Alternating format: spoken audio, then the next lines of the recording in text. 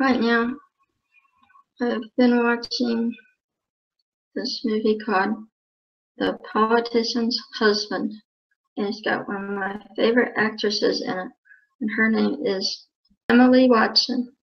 That's who's in this Netflix series I'm watching right now. I just love Emily Watson. She's just so alright. I'll tell you a really good. It's called The Honorable Woman. It was very intriguing. It was very interesting. Okay, the movie I just was telling you about. Actually, it's more than a movie. It's a series. This is TV show. Okay, it was a TV show, miniseries. I watched several episodes. I watched all of it I could here on online Netflix. And it was just very intriguing. It was just so interesting. And Maggie Gyllenhaal is the actress who stars in it. And it was this really awesome actor who also stars, but sorry, I do not know his name. Okay, I watched another movie, let me see, a number of days back called The Sapphires. That was a really interesting movie.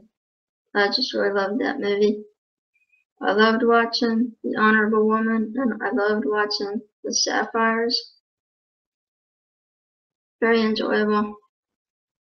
Now, The Sapphires was almost about like true history, about these people.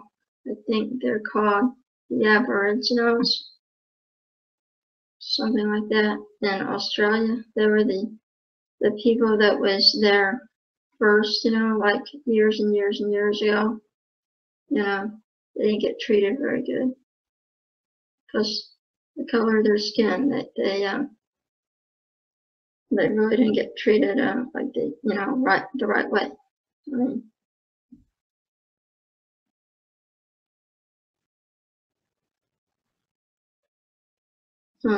anyways, there was about a young group of black women from Australia.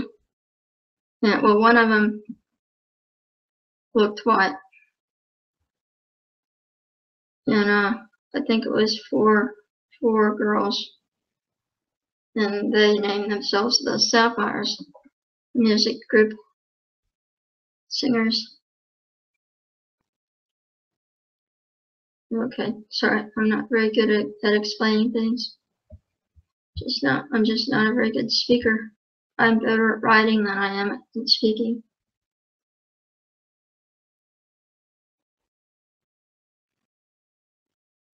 Okay, and then the movie I watched before that movie was called Waking Up in Reno, with one of my favorite actors. And here's a movie I watched called Breakup, the thriller. Okay, Breakup. That movie Breakup. I really don't care about this kind of movie because this was kind of violent, and it was about a young wife. She got beat by her husband, and it was a good movie, but I really don't care for this kind of movies. It was starring Bridget Fonda, made in 1998. Now here's a movie. This is a great movie. You gotta see this movie. Would highly recommend this movie if you want to watch a really awesome movie. It's called Labor Day.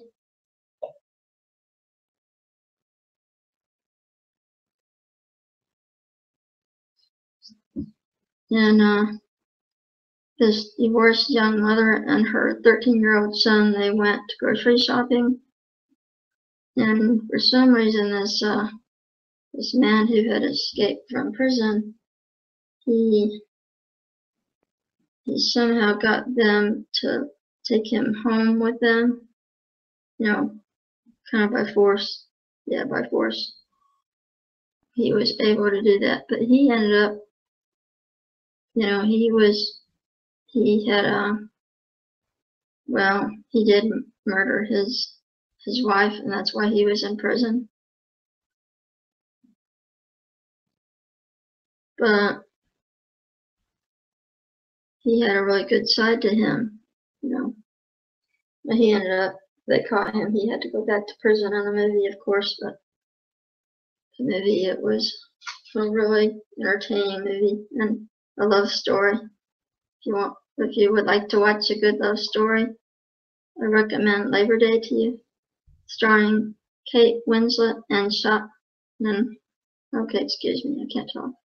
Kate Winslet and Josh Brolin. Here's a really great movie I watched. I would highly recommend you watch this movie. Like a really feel-good type of movie. It's called Redwood Highway. I enjoyed it so much that I was inspired to write this song about this movie, and I started to write the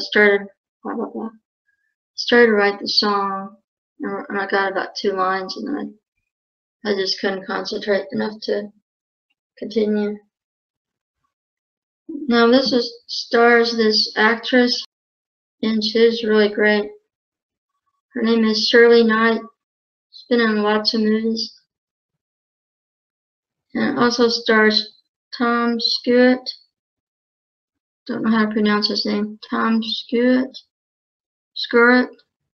And I just love that actor. I've always loved him. And I love Shirley Knight a lot too. I watched this other movie. Where's it at? In my list of movies. It was a Jesus movie, and it was the most awesome Jesus movie that I've ever seen.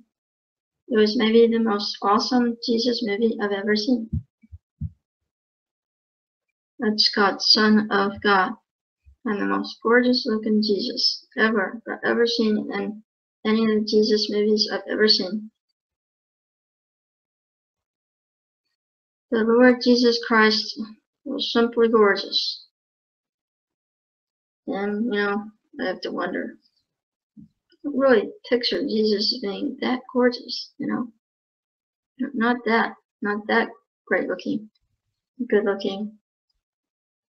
But I tell you, this actor who played Jesus Christ, in this Son of God movie, that's the name of the movie, Son of God, he really seemed like, you know, the way Jesus would actually look, you know, kind of, in a way. And he was just his persona, his personality, it's just like you'd imagine, or I would imagine anyways, that Jesus would be like, you know, just so good and kind and caring and loving and all those wondrous qualities that, you know, you'd suppose Jesus of having. I just really enjoyed it. In a way, if I get around to, I would like to watch the entire 2013 miniseries of the Bible.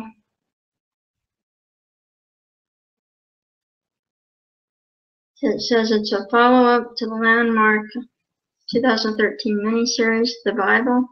The feature follows the life of Jesus Christ from his humble birth to his resurrection. I just read that on this little Netflix pop-up window.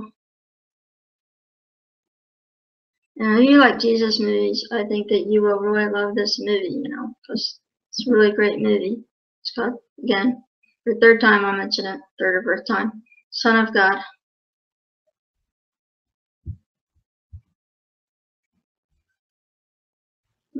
As a matter of fact, that movie is so good, I think I'll watch that movie again. I think I will. And I don't very often watch a movie a second time, a second or third or fourth time, but certain movies that are really awesome movies, you know, you can watch like over and over again sometimes. Okay, guess that's all for right now. Bye, folks. Have a great day.